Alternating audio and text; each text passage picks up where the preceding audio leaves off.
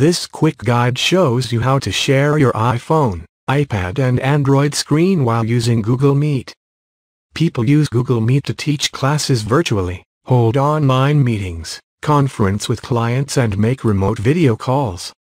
Let's see how. Now first join the Google meeting.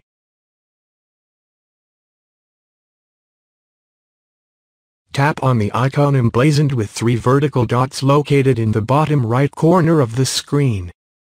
In the menu that appears, tap Share Screen. Tap Start Sharing. A pop-up may appear explaining the risks of sharing your screen with others. Select Start Now to confirm. Your screen should now be visible to the other members of the meeting, and you can proceed with your presentation.